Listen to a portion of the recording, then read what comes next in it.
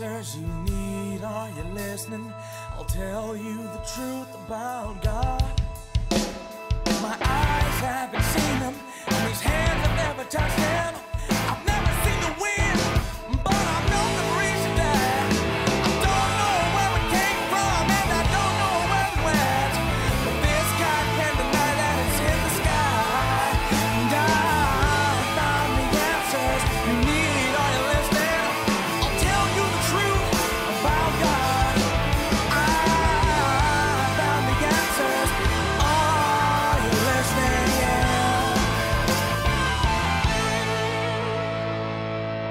Why don't we welcome Don Stewart?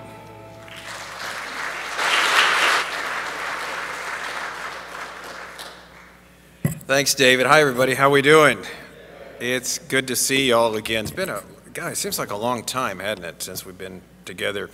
Yeah, I hope you're praying for Barry. It's, one of these things. I know when you're busy in the ministry, when you're doing what you're doing, he really, really wants to be here with you guys. And I've been texting him back and forth, and hopefully, miraculously, he'll come back and be here before you know it. But you are so blessed. You really are to have him. I, count him as like the best friend I have in the world. And he's just, whenever I'm having, an issue, something I need some godly wisdom on. I want to stress the word godly. He's the guy I go to. He really is. And so you're totally blessed to have him here as the pastor. So Lord bless him. A couple of things. Yeah, actually there's another book that arrived today too. I just didn't bring it. I'm cranking them out pretty quickly, as you can probably tell. I haven't written them all in the last few weeks. They were written like 10, 15 years ago. And because of Amazon's print on demand, now I'm able to fairly inexpensively get them into print. But I'm reading them over again and redoing them and that. So hopefully you'll find them edifying and a blessing. I'm enjoying doing it and that. And so number, I think it was 17 or 18, that one's coming tomorrow. What's actually here, I didn't bring it tonight. Couple things. We're on Hebrews chapter 6, if you recall, and we will finish it, believe me. There's so much there. And I know there's a lot of content there, particularly the last time I was with you guys. It's very, very full. So here's what I've done. 5:11 of Hebrews to 6:12 is one unit. We'll get through 6:12 tonight and finish chapter 6 next week. So what I've done, I'm going to make available for anybody who wants a little commentary on everything I've said, and then some will be available for anybody that wants it. And we'll give it a file for it. We'll get it to Benny and any of you want it. Right now, those verses, the commentary is at 42 pages, so it's fairly thorough. But everything you wanted to know that I've said and then some will be there, and the documentation of why I come up with what I've come up with. So you can look at that, and hopefully it'll be helpful. It's been fun writing it, fun going through it. There's so much there. And I'm convinced, it's my wife's favorite book in the Bible, and it's becoming mine too. It's just so wonderful, and there's so many great truths. And, we'll move on tonight on this, but also just to know that the content is really, really fabulous there in Hebrews. Again, 5:11, the author was talking about Melchizedek in verse 10. He wants to describe Melchizedek as a greater priest than the priesthood of Aaron, but first he has to make a digression. And that is simply because his readers aren't mature. They're not mature enough to take this. They're babes. In fact, he calls them infants, when they should be mature adults. They take milk instead of solid food. And he's basically encouraging them to be brought forward, to be brought on to maturity. And that's his argument in 6:1. So he's talking to believers. So we talked about a couple weeks ago. I believe very strongly these verses, the controversial ones, verses 4 through 8, it's definitely referring to believers. It's not non-Christians. It's not professing Christians. It's not Christians who can lose their salvation, but Christians who can lose their reward, their inheritance, as it were, by not being the sort of believer that the Lord would have us to be. And that's the whole theme there, I believe, of here in this section. Plus, it was earlier he talked about, we'll talk about actually that tonight. And so as we go through this, there's a lot of things that we need to kind of look inside our own soul and consider here. And that is, tonight we'll see, where's our crop? Is it on the type of ground that bears fruit, or that bears the thorns and thistles, as Paul would say to the Corinthians, ready to be burned? So if you have your Bibles, would you turn with me to Hebrews chapter 6 and verse 7? I'm going to read 7 and 8 together here, chapter 6, verse 7. And by the way, this is my own translation here. It better look something more or less like what you see in your Bible or what they put up here. If not, then I've kind of missed the mark. But it should say something fairly similar here. In Hebrews chapter 6, verse 7, it says, "For the land drinks from the rain that often falls upon it, and produces vegetation suitable to those for whose sake it has been cultivated. It receives blessing from God. However, if it bears thorns and thistles, it is rejected and about to be cursed. Its fate is to be burned." Now these two verses, particularly the last part, have scared a lot of Christians. We figure, if it's talking about Christians, how is my fate going to be burned? We'll talk about that in a minute. All right, here's what the author's doing. He gave a somber warning about those who fall away. It's impossible to renew yourself into repentance while you're in the process of committing apostasy, while you're in the process of, making Christ an open shame. Now, when you stop doing that, then it is possible to turn to the Lord. But while you're doing it, while you're crucifying yourselves, the Son of God, and putting him to an open shame, you can't, there's no way you can repent. But once you stop doing that, then repentance is possible. So now he's going to illustrate this. And he gives a somber warning designed to drive the point home. Now, he uses the word ground here. This is important. We're going to be detectives, right? He uses it only once in these two verses. It's signifying this. He's not talking about two different types of ground. He's talking about the same ground with two possible outcomes. And it's this is us. This is illustrating us as Christians. The ground we have can produce either useful vegetation or thorns and thistles. In other words, the same ground can produce both, depending on how it's cultivated, as it were. So regardless of the outcome, or regardless of the outcome of the ground has received rain and care needed for growth. In other words, the ground has been taken care of, and so probably here speaks of God's divine care for each of us. It's interesting, even when we're falling away from the Lord, even when we're in sin, even when we're not doing what we should be doing, he's still looking after us. Thank the Lord for that. And he's still offering his provision for spiritual growth here in the life of the believer. But if a life is not fruitful, and certainly it's not because God hasn't cared about us, it's all our fault. We can't blame God for that. So the contrast here in these two verses seems to be this: between a faithful believer who is fruitful, who is bearing fruit for the Lord, and an unfaithful believer who didn't produce what they should produce, all right? In the latter case, the loss is not that of eternal life. Please understand that you cannot lose eternal life. If you could, it wouldn't be eternal, right? What kind of life? By definition, eternal life isn't for 3 weeks. It's everlasting. And so it doesn't mean the loss of eternal life. And remember, the mature and immature believer has been the subject, this whole passage, all the way back to chapter 5, verse 11. He's comparing the two. And we need to ask ourselves, which category would I fit in? Am I a mature believer? Am I immature? Am I in between? Which direction am I going?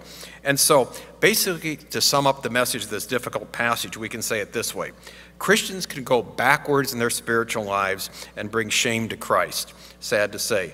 While they're living in sin, they cannot be brought back to repentance, and they're in danger of divine chastening. If they persist, the lives will no longer bear lasting fruit, and they will suffer loss. And the loss, again, is loss of reward, not loss of salvation. This is the judgment seat of Christ, the Bema. Remember, we talked about this before. We're all going to appear before it, and our works that we've done since we're a Christian are going to be in one or two categories: things that'll stand or things that'll burn up. And this is the analogy we got here, same type of thing. Will our works stand, or will they just go by the wayside and suffer loss at the judgment seat of Christ? Now, lest we think, and this is very important, lest we think that we use grace as an excuse for sin, which we don't.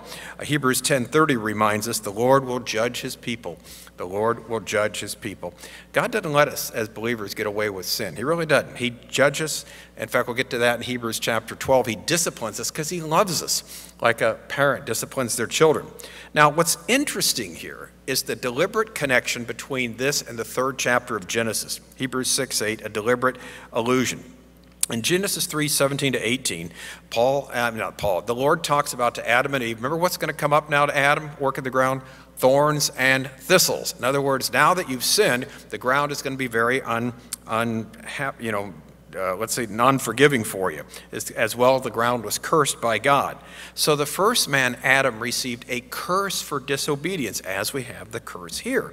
And this allusion brings to mind the judgment, but the temporal judgment that fell upon the first man's disobedience. Not eternal judgment, the temporal judgment that the ground was cursed. Elsewhere in the Old Testament, we find the same sort of thing. The word curse signifies a temporal judgment. Again, not an everlasting judgment, a temporal discipline upon his people for disobedience. In fact, we see it very clearly in Deuteronomy 28 and 29. Remember, Israel's about to enter the promised land. And so God gets them to the border. The Deuteronomy means the second law. The law is repeated. So Moses basically gives God's, lays out, here's the covenant I'm making with you. Two things. Number one, if you obey my word, you will be blessed. In fact, Deuteronomy 28, 1-2 says this, and if you faithfully obey the voice of the Lord your God, being careful to do all his commandments that I command you today, the Lord your God will set you high above all the nations of the earth, and all these blessings will come upon you and overtake you if you obey the voice of the Lord your God. So, Deuteronomy 28, 1-2 says these blessings will overtake you. Then verses 3-14, they start listing them. All these things, and this is the same principles here. God has all these blessings for us if we obey. Okay? Let's remember that, if we obey the blessings. However, we get to verse 15, if we don't obey, we get the curses, right? If you will not obey the voice of the Lord your God, or be careful to do all his commandments and his statutes that I command you today, then all these curses will come upon you and overtake you. And so then he lists all these temporal judgments. Again, judgment in time, not eternal separation, but temporal judgments that would overtake Israel. And their history is a combination of both. We see them blessed by God, we see them cursed by God. But the cursing is judgment, a temporal judgment that came upon them. Now, Paul did write this, but the writer of the Hebrews also talks about these crops are there to be rejected or useless. Now, some translations say worthless. It brings forth thorns and thistles, useless or worthless. That doesn't need to imply the loss of eternal life. Paul, in fact, in 1 Corinthians 9:27 uses the same Greek word about himself. He says he doesn't want to be a castaway or be disqualified as a result of not disciplining himself. What was he jeopardizing? Was it his eternal salvation? Oh, no. It was his reward, his standing before the Lord for all eternity. That's what he was afraid of jeopardizing by not disciplining his body. So the same word's used here. So again, it's talking about reward, not about losing eternal life. So the unfruitful ground in Hebrews 6:8 is useless, implying the offender, and that can be any of us, is unfit and has not gained God's approval. And that person may be in store for God's discipline and eventual loss of reward. Now, when the author says his fate is to be burned, not thinking of burning in hell. The metaphor of fire in Scripture does sometimes refer to hell, but it also is used in the sense in 1 Corinthians 3 of judgment on someone's works, refining them. In other words, scrutinizing the judgment as a scrutinizing judgment of regenerate Christians in 1 Corinthians 3. Some works burn, some stay. In other words, the gold, silver, precious stones are refined. The wood, hay, the straw is burned away. So fire reveals the quality of the believer's work as a prelude, again, to dispensing the rewards, because this is the whole point he's making in Hebrews. You're Christians, you're moving on now, you're going. There's going to be a heavenly home you have someday. When we get there, there's going to be a dispensing of rewards based on your faithfulness, and we don't want you to be caught slacking. We don't want you to be behind in this. So two things in the context here, again, suggest the author has the works of believers in mind. For one thing, in verse 10 in Hebrews 6, he's going to specifically mention them. And then you get to verse 12, he says rewards are in view when he speaks of those who inherit the promises because of their faith and perseverance. Inherit the promises because of faith and perseverance. You don't get the promises of God, salvation by faith and perseverance. You get the promises of God by God's grace through faith, by believing, and then you're saved. Rewards, what comes afterwards, is your perseverance, and you earn those. You can't earn your salvation. You don't save yourself, you don't keep yourself saved.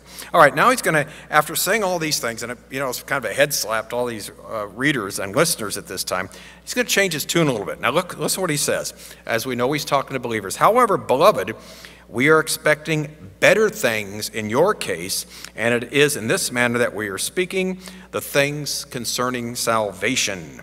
All right, the last 4 verses of this unit now we're going to look at are going to be words of encouragement to the readers. He's kind of beating them up a bit, but now he's going to show his concern for them. And apparently he doesn't feel they've gone to this extreme yet of falling away or committing apostasy, as we saw in Hebrews 6:4-6. And so he's going to end on an encouraging note.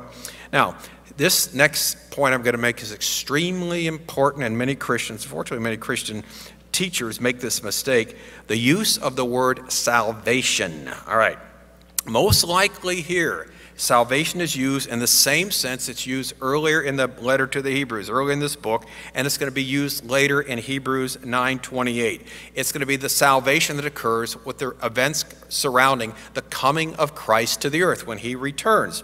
The author is thinking of the time when all humans will be crowned with glory and honor in the resurrected state, ruling with Christ. That's the salvation he's referring to, because as we've talked about here before, salvation is in 3 tenses. We have been saved when we trusted Christ. We are now being saved, set apart, sanctified, but someday we'll be glorified in his presence, where we'll be made like him. And so this is the destiny of all believers, to become like him and be crowned with glory and honor. And this is the sense he's using it right now, because he's looking down the corridor of time and history. And so he's telling us this is what lies in for you.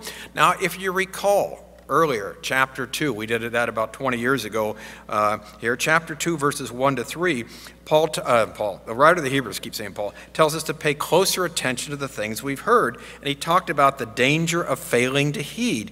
And then remember, he's talking about, for those that didn't heed, there was a just reward or a just punishment, as it were.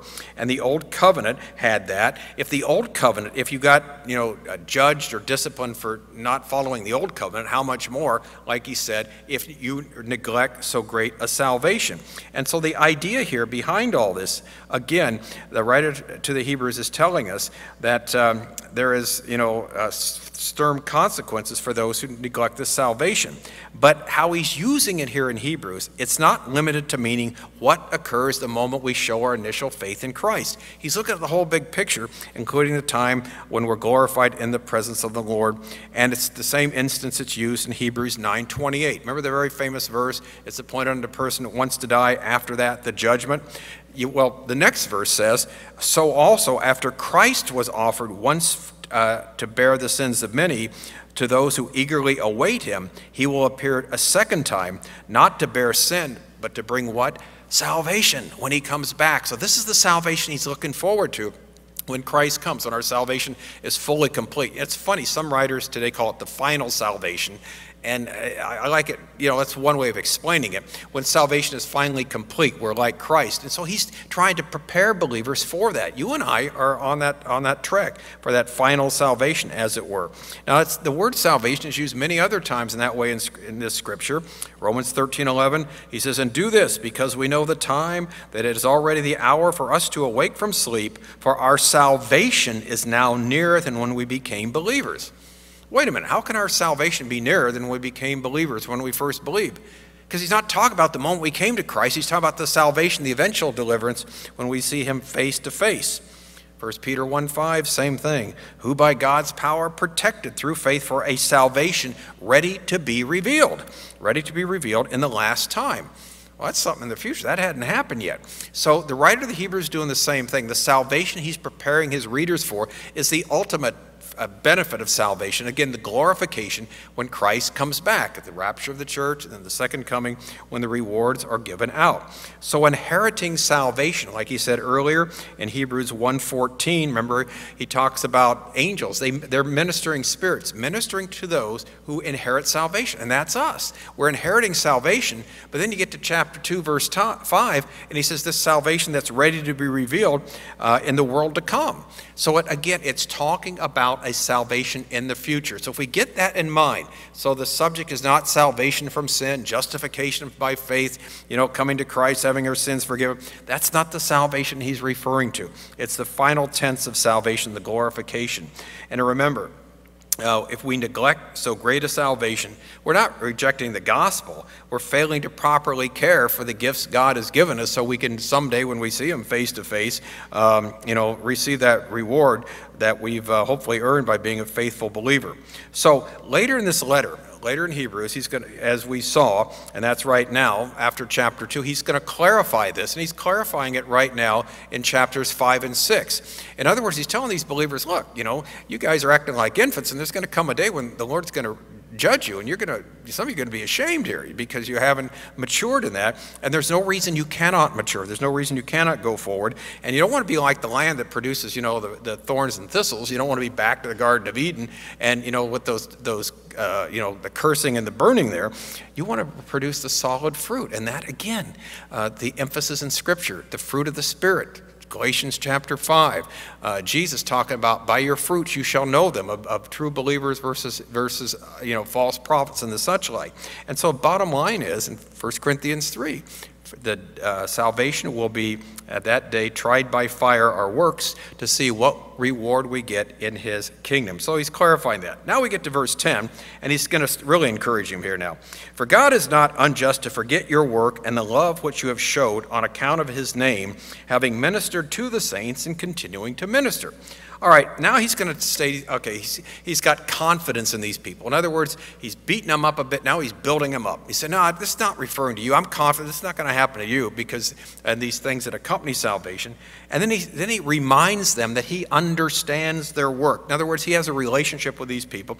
God's not unjust to forget your work. So he's sharing his confidence. Apparently, he knows these people. He has firsthand knowledge of them. So he reminds them of their past faithfulness. That's good. Their faithfulness is evidenced by their work and their brotherly love. They're a loving group of people.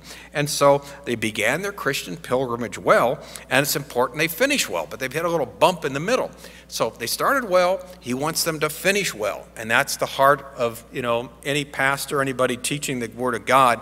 When the people come to faith, we all start well, but we want to finish well too. And sometimes in the middle, right, we kind of get a bump in the road and sometimes go in reverse. Well, that's what these people were doing, and he doesn't want that to happen. That's why this is a passionate letter here. And remember, many people believe this is not just a letter, as it were. It's not a dry letter, but it's a sermon. We've seen that from the very beginning. He uses literary devices to get people's attention. He says certain things that would click with them. And again, as a good speaker, he's, chastised them to get their attention, and maybe even the fact that, wait a minute, we're not infants, what are you talking about? And then he's talking about the possibility of falling away and not being able to renew yourself to repentance when you're crucifying the Lord, publicly like this. And wait a minute, that's not us. Or maybe it could be. But he says, but I expect better things from you. Things that are going to accompany the salvation the day you meet the Lord face to face. And he gives the illustration, of course, of the land. Now, bottom line is the reason for his confidence in the future of the congregation is now introduced. They have a proven track record of Christian service. He knows their work in the past, and later he's going to recall the events described in 10:32 to 34 when they showed boldness in the midst of persecution. Remember the early church, they get persecuted left and right, boldness in the midst of persecution. So he's shown a practical concern for these people. Some had been abused, some had been in prison.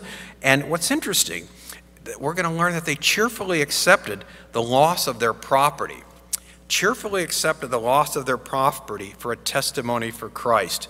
Now, this is one of these ones when we get to this, I'm sure if we really think about it, this would be a real challenge for many of us. Would we be willing for the sake of Christ to give up the things here on this earth, the things that are dear to us, our property? These people they had to at that particular time, because the Christian faith was it's this minority religion in the Roman Empire.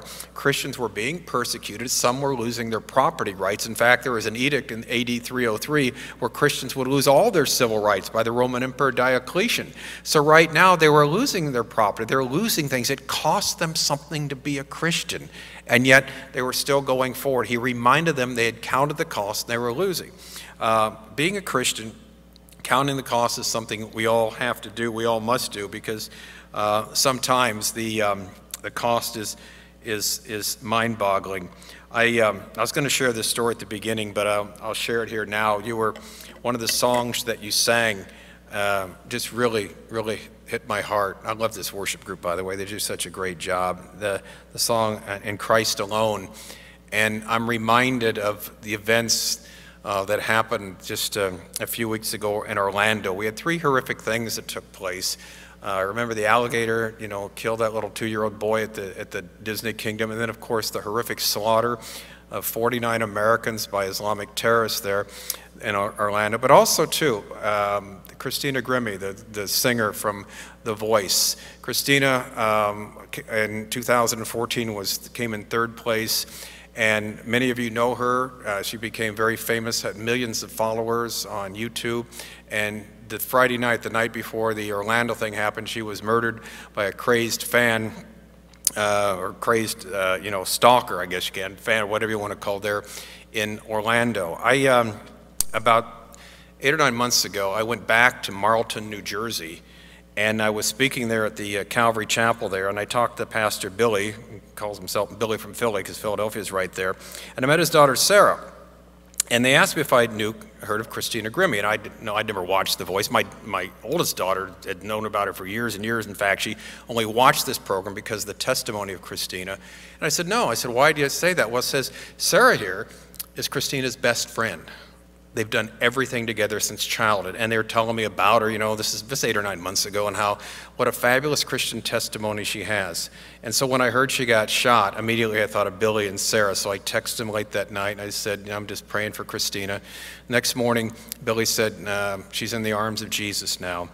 And so they had the funeral the 17th of June, and ABC was actually streaming it live, and it was interesting. As soon as I tuned in, church was packed, about 1,000 people there.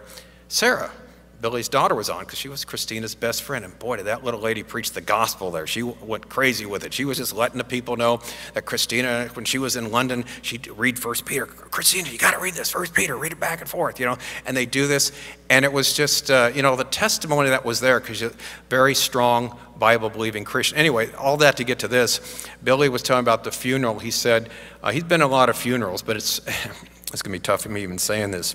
When they started out, you got 1,000 people in the crowd. Here's this young 20-something-year-old girl who just been murdered, who's this fabulous testimony for Christ. They turned off, all the lights, and they had the video of her singing "In Christ Alone."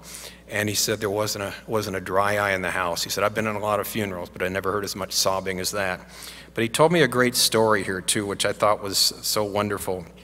He said right before she was murdered, they were playing in Orlando, and when they finished the last song on the set, she went up to each member of the band, looked them in the eye, and thanked them for their, help, and thanked them for their, the encouragement, this, that. Never done that before. And what he said, each of them testified, when she looked them in the eye, it was actually like she had a halo. She was glowing. Their eyes were almost they'd never seen like this before. They didn't get it at the time, but everyone looked in the eye glowing, and simply because the Lord knew she was about to meet him. But it was such a tremendous testimony that she had and still has afterwards. But the bottom line is this: there's a sacrifice, because if she hadn't been this well-known, international star, that never would have happened, because she wouldn't have had the fame which led a crazed fan to take her life.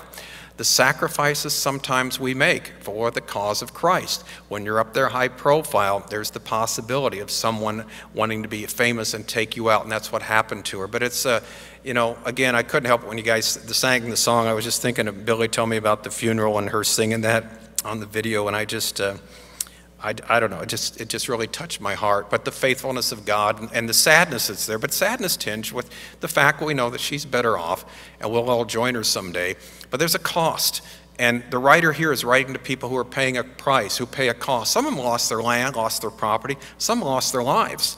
And the Lord usually doesn't ask us to lose our property or our lives for him in the same sense that most people do. But there is a cost, and the question, of course, is, are we willing to pay it?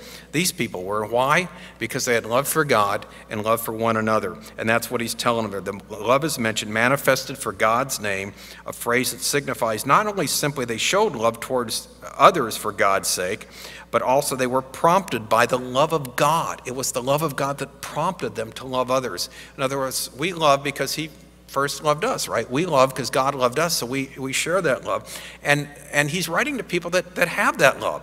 He's reminding them how great it was at the beginning, how they were walking with the Lord, how they were strong. Now all of a sudden they've got this little dip in their life, and he wants them to finish in the same strength that they had in the beginning, because they've showed that love, they showed that, but for some reason they've hit a dry season, and he wants them to go back to that motivation, that bold love for Christ, to serve the other members of the group, serve the saints like they had in the past. Okay, so the inspiration basically is God himself. God loved us. He gave himself for us. He's the ground of our confidence, so let's move ahead. And that's what he's saying here, for the love of God and the love for others. And then in verse 11 he says, but we passionately, this is emotion here again, we passionately want each of you to demonstrate the same eagerness for the fulfillment of your hope until the end. So now he's really bearing his soul. And remember, this is read out loud. The first time these people heard this, they're not reading it, they're having it read to them. It's written to be listened to, and also written to be read, but to listen to. So he's got motivation here. Warm, affectionate tone, and continues as he openly tells his listeners his heartfelt longing for them, and his earnest desires that each one of them might continue to display the same diligence that marked them at the beginning.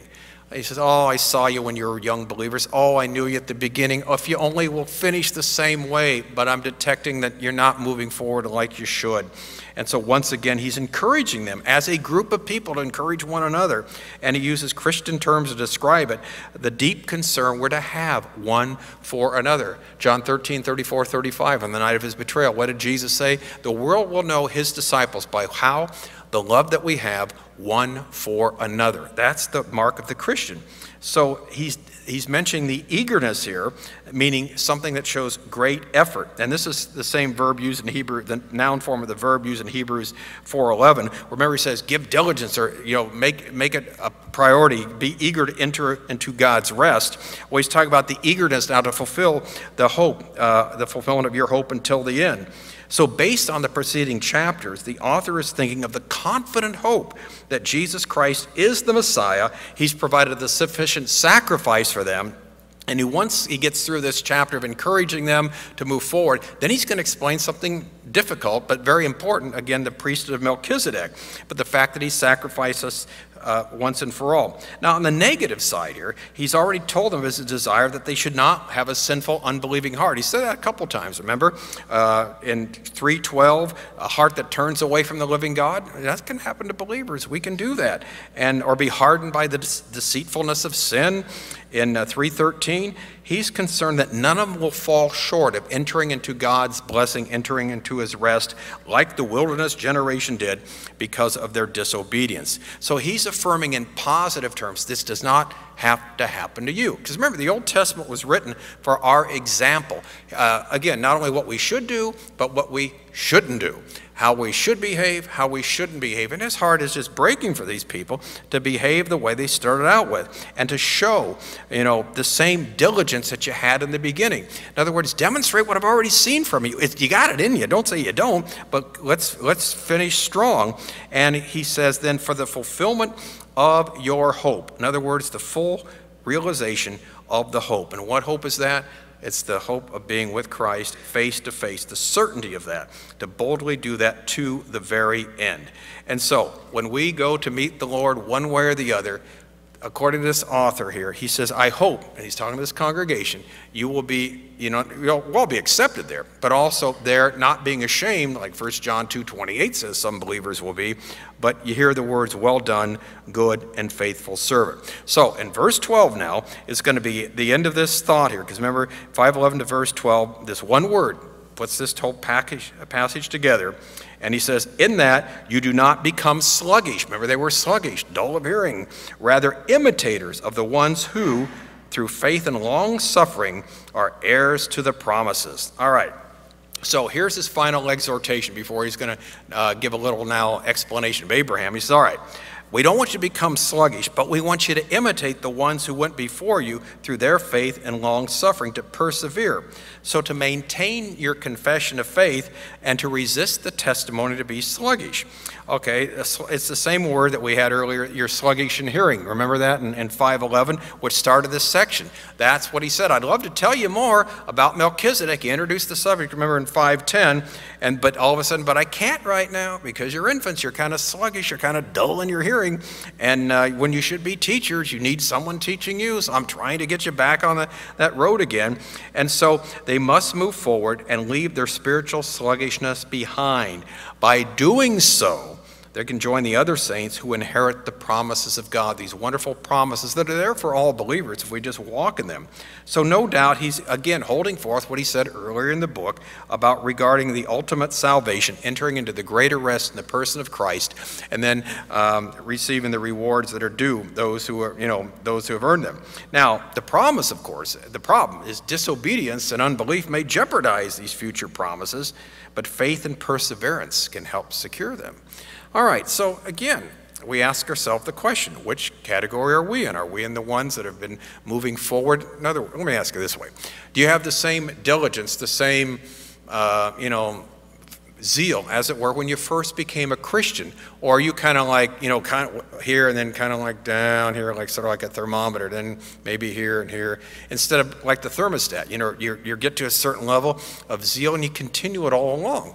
Well, this group had shot up real quickly, but now they've kind of lost that. And he wants them to get back, and he's sharing with them from the heart because he knows what the Lord has from them. That's why he puts himself, remember, let us be carried forward. He puts us in the same category as the congregation. He's not saying, well, you guys need to be carried forward like me. No, we all need to go to this together. So this is someone that's not giving this dry theological, tutoring here. What he's doing, he's from the heart saying, we need not to be sluggish, but we want to imitate those who've gone before us so we can be who are also heirs to the promise. But you guys, there's some disobedience here. There's some sluggishness here. There's some lack of concern. So I want to get you back on the straight and narrow here. And so he wants the deeper implications of the gospel to reflect in their lives. In other words, not to be stagnant, but to move forward. Now, the good news is this. He doesn't believe, he called them lazy, let's face it, but laziness is not permanent. We can get up and we can renew our commitment. So there is a warning, but also with an encouragement. This is what the Lord often does. He warns the believers, but he encourages us. Hey, look, here's where you're at right now. Let's tell it like it is. But there's encouragement here if you can renew the same earnest concern you demonstrated in the past.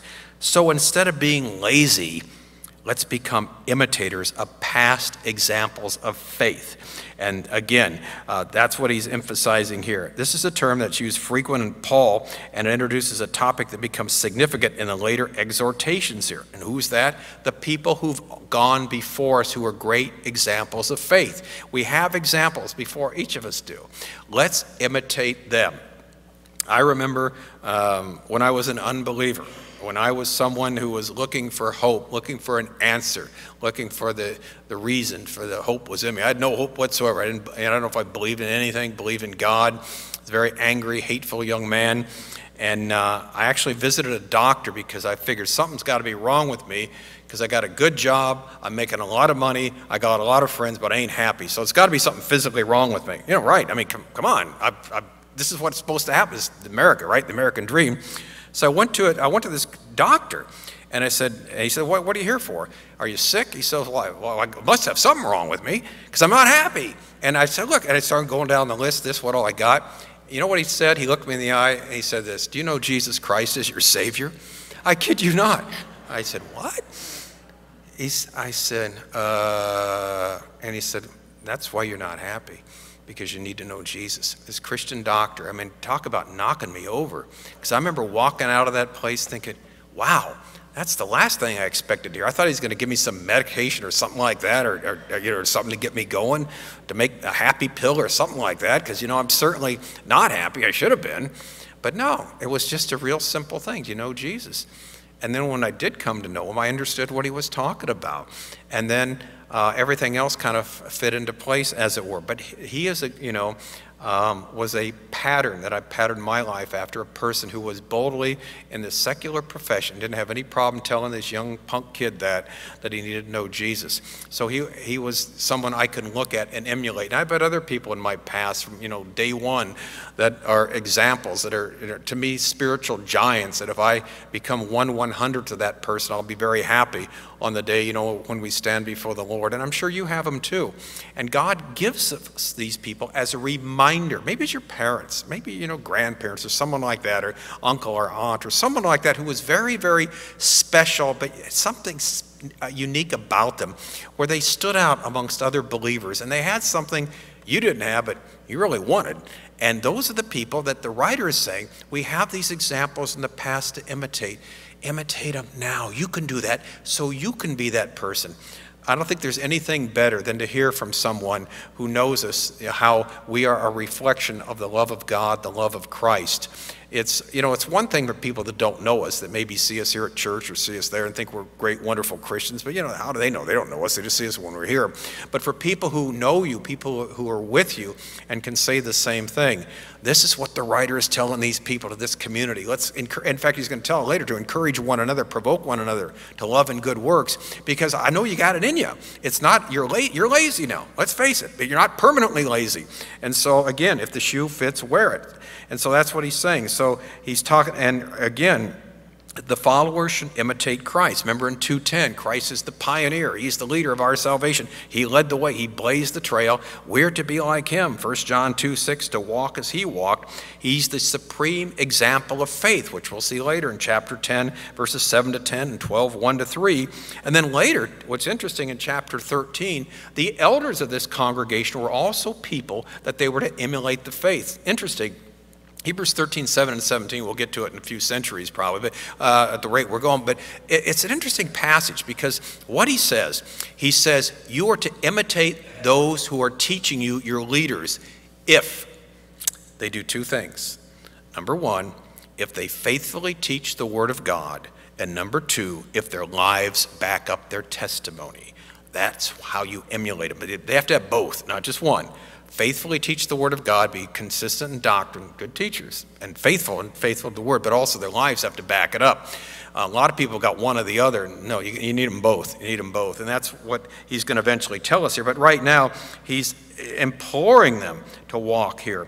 So such imitation means not only listening to what was said, but following the pattern of a person's life, following the pattern of a person's life. The Lord Jesus set a pattern. You have Christians probably in your life. I have them in my life who set the pattern. Wouldn't it be great if we can be like the pioneer, the trailblazer for others, and we set a pattern where our loved ones, our relatives, our friends say, I want to be like him. I want to be like her. I want to be like this person. I can't think of a more wonderful thing for someone to say about you, particularly when they know you, they want to be like you. Now, to do this, of course, to persevere, shows faithful perseverance and steadfast faith. And basically what it means is it's going to be steadfast through the good and the bad. All of us can love God when things are going good, right? Happy days are here again. Of course, we love the Lord. Everything is going great and wonderful. Well, when it doesn't go great and wonderful, do we still love the Lord? Are we still, thankful for everything we have? Probably pray an awful lot more when things aren't going that well. But we know this, that the Lord's there whether things are going great or things that are going not great. I remember, again, as an early Christian, someone was talking to another believer, and I was listening to the conversation, and I never forgot what that person said, because he was talking about faith. And he says, God, basically wants us to walk our walk, not by how we feel, but by what we know. In other words, some days you may not feel very spiritual. You may not feel saved, but you are saved. And again, you could forgive this congregation for thinking, man, I guess I'm a second-class Christian now. No, you're in Christ, and you need to move forward, but it's not how you feel this particular day. The Lord's with us whether we feel it or not. He's always with us. He's never going to leave us, as he's going to tell us in chapter 13, or forsake us, even though sometimes we feel forsaken. But it's at those times when the Lord does his greatest work. I know none of us like to hear it. I don't like to hear it, but when he does the greatest work, the greatest time is when we have to just fall on our face in front of him and ask him, Lord, I need your help. No, I desperately need your help. I need you to do something miraculous. I need you to work the kind of work that only you can do. And when we reach out to him, believe me, he comes a million miles and meets us. So this is what the author is telling these people to show that. And the models we have, of course, are biblical figures, and the one he's going to give us next, we'll see next week, is Abraham.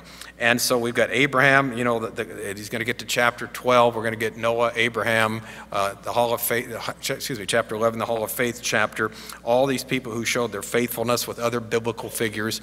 And what I'd like you to do as you're thinking about that is, you know, fill in the gap with people you know who are faithful people in the sense. And so the faithful perseverance that's there for us. So as we end this section, the writer is basically saying this. All right.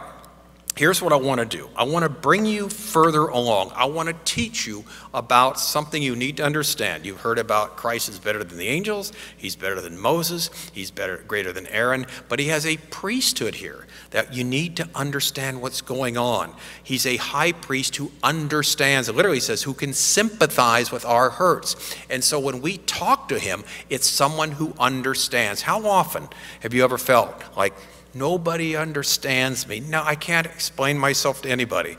And the writer says, oh yes, somebody does, and his name is the Lord Jesus. He understands. As a faithful high priest, he's the one we pray to, the one who's been a human being who understands at the right hand of the throne of God. So when we talk to him about hurts, about loneliness, about this, about that, about being rejected, about being misunderstood, hey, he's been through all of those things, all of them and then some, to degrees we never would, but he can understand, he can empathize with us.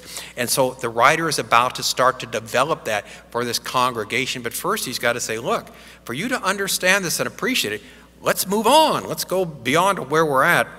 Let's move on to maturity now. Let's not be infants anymore. Let's stop doing the ABCs and the pablum and that. Let's go on for solid food. Let's be the man, the woman, the boy, the girl who is that strong Christian believer, who has that strong testimony with that same zeal, that same understanding that you first had the moment you believed in Jesus. It's possible for each and every one of us. So tonight, I just want to, again, as we conclude, I want to lay out a challenge for you. That may be some of us. Some of us, you think about, golly, I used to be really excited for the Lord. What happened? Well, again, things do happen, but that's not the issue. The question is now, how are you going to finish? You know, you have a choice. You can finish strong, or you can keep kind of being in the doldrums. It's up to us. The Lord has promised us, remember, we're going to be carried through. He's going to take us. We need to allow him to carry us to get on from this, immaturity, to get on from the, ABCs, to get on from the, the infant food, the milk, onto the solid food, the maturity, and to be able, like he said in chapter 5, to make good decisions, to discern good from evil with that mature mind and thought. But it only comes through perseverance, through faith, through patterning our life after Jesus, and finding people we can pattern our life after here. Not perfect people, we're not perfect, but people who live a consistent Christian walk. And we say, I want to be like him, I want to be like her. And that's what the Lord's looking for, people who will walk that way. Because again, as the writer is saying, someday we're going to be face to face with him, and there's going to be the final part of salvation when we're all together. There's going to be a doling out of rewards, and there's going to be rulership in the kingdom of God based upon how faithful we've been. Again, we don't understand it all, but we're told in 1 Corinthians 6, someday we're going to judge angels, judge over angels. Remember what Jesus said, a person faithful a little, I'm going to make him rule over much. One person, 5 towns, 10 cities, this and that. So the point is simply this. Each of us has a destiny. And, we can't stop that from happening. But what we can do is make it a very good destiny for each and every one of us. And to be able to say, as Matthew 25:21 says, when we get in that position, the Lord will say to us, well done, good and faithful servant. That's what the writer is trying to convey to these readers some 2,000 years ago. And the message is still the same today. We want to hear those words. We want to have that same zeal and enthusiasm we once had. If we're lazy tonight, it doesn't have to be permanent. The laziness can stop right now as we go forward. Let's pray. Heavenly Father, thank you. Thank you, thank you, thank you that wherever we're at tonight, it doesn't have to stay that way. If there's some of us here who just aren't where we should be, we know who we are, that we kind of lost that enthusiasm, lost that zeal, lost that excitement, lost whatever it might be that we once had. and we know we lost it, and we'd like to get it back, that tonight, Lord, we can by starting to walk on the straight and narrow, by becoming that person who patterns their life after Jesus, who becomes a mature believer in Christ, who finds Christian brothers and sisters to act like, who live that sort of way, so we can be a testimony to others. And I thank you, Lord, for the people in this congregation, many that are here that are great, tremendous witnesses of Christ, whom we can pattern our lives after as they show the faithfulness of Christ, and not only in the good times, but particularly in the tough times when your grace shines through. Thank you for this wonderful letter to the Hebrews. Thank you for the exhortation that even though these people are going off on the wrong path and not being who they should be, that there is a way they can turn around, that the sluggishness is not permanent. So I pray for anyone here tonight who is sluggish, Lord, that you will turn it around and make that impermanent, make it now not sluggish, but a mature believer in the Lord Jesus. And we know it's possible because of him. Thank you for allowing that possibility. In Jesus' name we pray. Amen. All right. God bless you, folks. I